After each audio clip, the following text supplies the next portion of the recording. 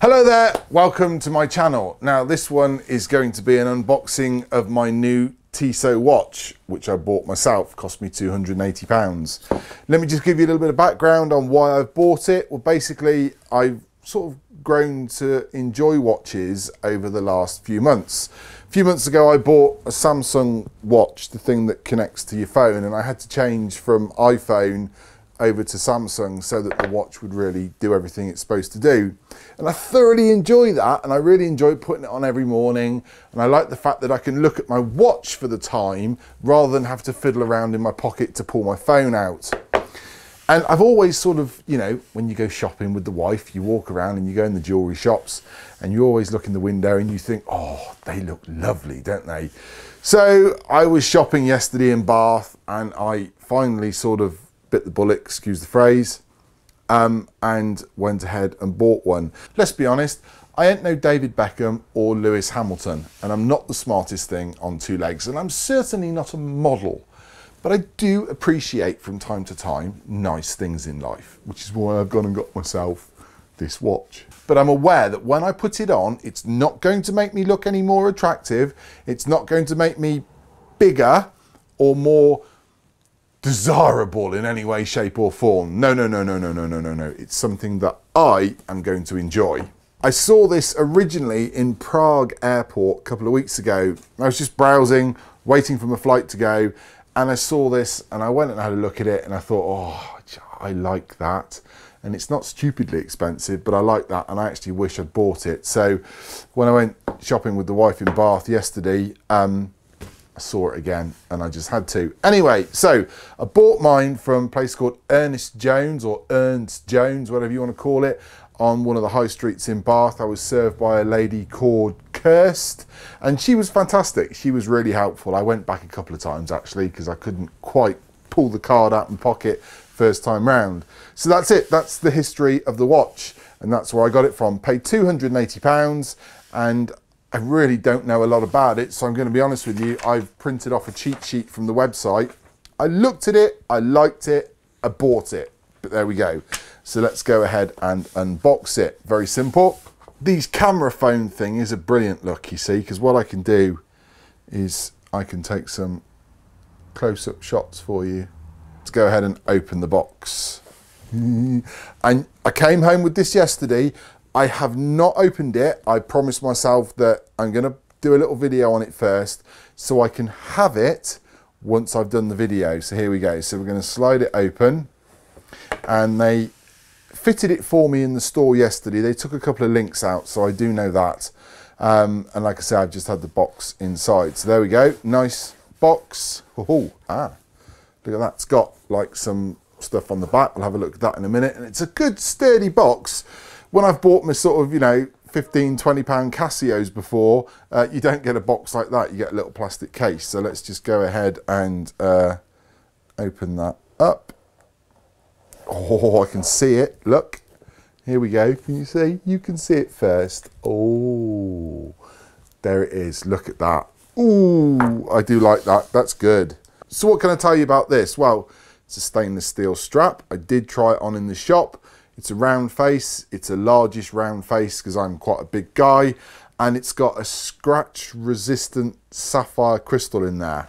See, I'm reading off my cheat sheet here because I really don't know a lot, but let's go ahead and just take that out, shall we? How does that come out? There we go. Oh, hang on. There we go. Oh, look at that. Look at that. Okay, that really is chunky. That feels chunky. Ah, I like that. Look at that. Wow. Okay. So let me give you some facts and figures on this. Actually, does that? I'm going to cheat and use this cushion. Look. The watch face is 45 mils in length and 45 mils wide, and it's a thickness of 11 mils, and it weighs 175 grams. And there are 22 lugs in the chain. It's a Swiss quartz movement, and it comes with a Renata 394 battery, and it is just gorgeous. So I'm going to put it on now. There we go. That's it. Pop that one off. Look at that. See, and then I'm going to go ahead and so basically what you've got is you've got a clasp, look, on the back, very nice looking clasp. There are some tiny marks on it, I have to say. Look at that, yeah, there are.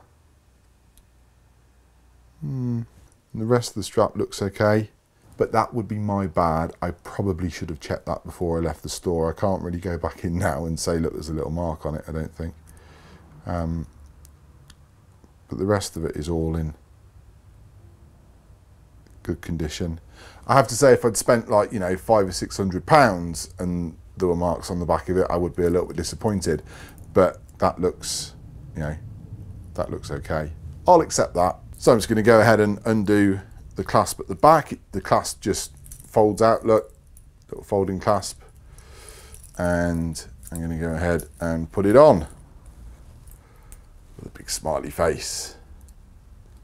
Look at that, very nice. Now, there is a little bit of movement on there from when they did it in the shop for me, and I think probably what I can do is there are some pins, some adjustment there on the clasp, look, maybe I could just do that myself. With the pin just to move it over, because there is a little bit of movement on the watch. I don't like a watch too tight, I don't like it too loose, but either I've shrunk overnight, it's possible, I've de-bloated, that's a good thing, but if I've shrunk a little bit overnight, that is a little bit looser than it was yesterday, but like I say, I'm going to make an adjustment there. Now let's investigate what these buttons do, because I don't know. I've got to get a bit of a different camera mount out, because the thing is, I want to show you something while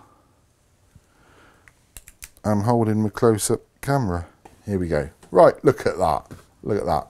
Now, I'm a clever boy, aren't I? Look, you see, because now you can see that. You can see what I can see. On the front, you've got like what is traditionally the minute hand, which sort of stays static. The seconds hand is on this dial down here, look, and then obviously you've got the date there.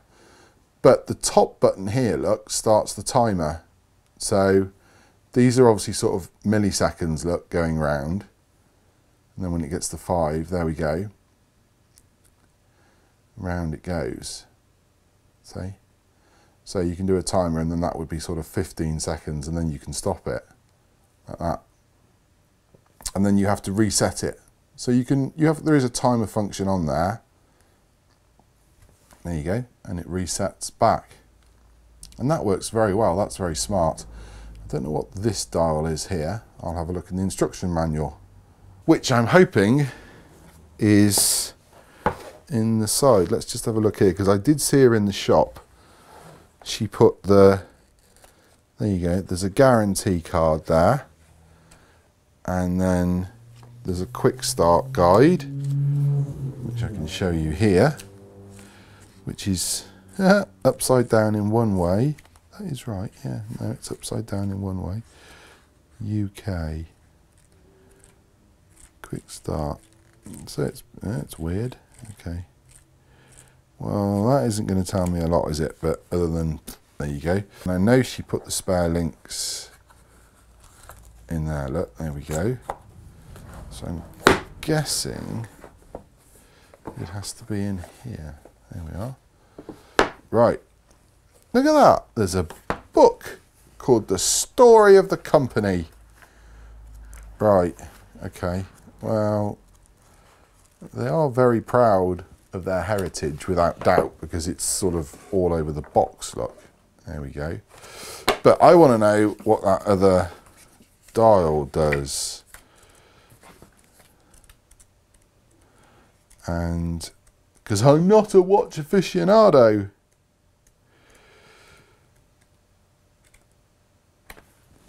And I still don't know. That's just like a really pretty catalogue of like if you want to buy your next watch.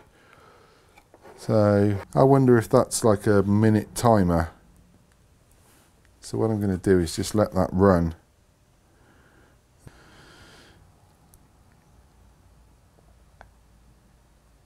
There it is, it moved. Did you see it? I saw it move. We all saw it move, so there we go. So if I then stop that,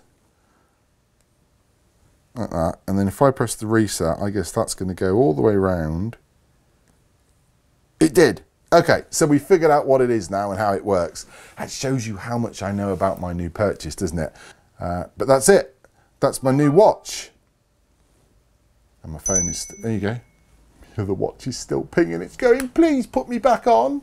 It says, please put me back on. It's beeping away at me. Might do, we'll see.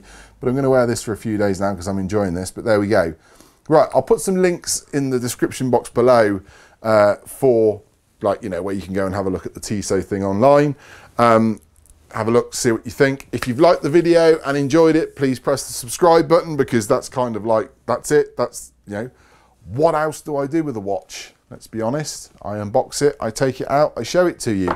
It looks very nice, it feels very nice, and that's my new watch. But if you've liked it, please give it a thumbs up, and please press the subscribe button somewhere over there or down there. There we are then. Thanks very much. Cheerio.